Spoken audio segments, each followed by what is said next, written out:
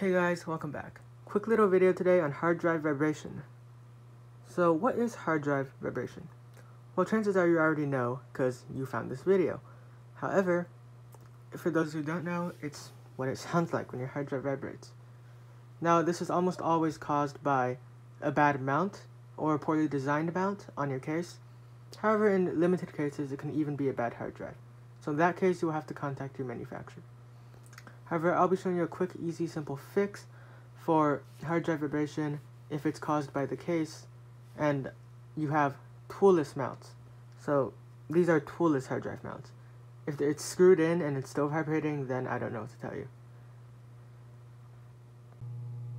The case in question right now is the Cooler Master Box Lite 5. And the hard drive in question is the Toshiba P300. So, aside from that annoying sound, why is hard drive vibration even a problem? Well, in the long term, if the hard drive is vibrating enough, it can actually slowly damage itself, because there are very fast spinning platters and needles inside your hard drive that reads the data. So excessive vibration can actually damage it. First things first, you have to locate your hard drive. Mine is right there, tangled in the bundle of cables, just behind the rear side panel. So for starters, you must disconnect all the cables. Disconnect your SATA power and SATA data. From there, the hard drive can be removed.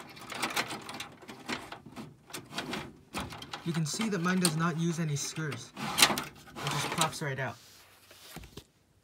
And that is why it's called a toolless mount. You don't have to use a screwdriver or anything. If your hard drive cage is screwed in to your, if your hard drive mount is screwed into the hard drive cage on your PC case, then this fix probably won't work for you. This is only for the toolless mounts that slide in and out. So as you can see, there's an external cage that is attached to this hard drive that came with the PC, and that is how it is mounted into the actual case. However, that's not where our problem lies. Problem lies between the surface that the cage actually mates with the case of the PC.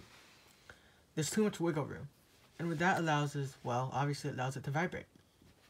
So to fix that, we're simply gonna install a rubber band. Too fancy. Just add a rubber band around this cage, like so.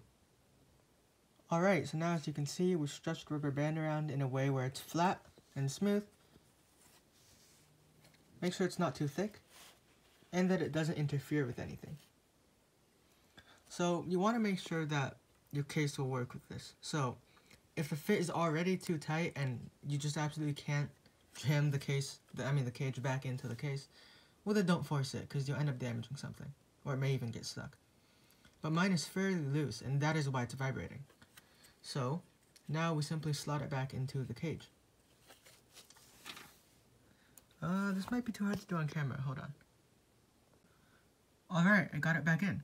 It will require some extra force because, well, now you're fighting the friction of the rubber band, but that is what is keeping the hard drive from vibrating.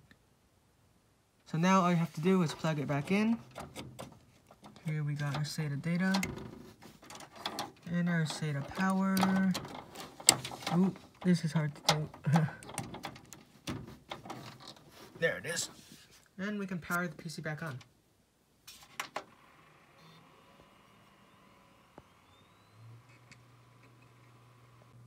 And you're done.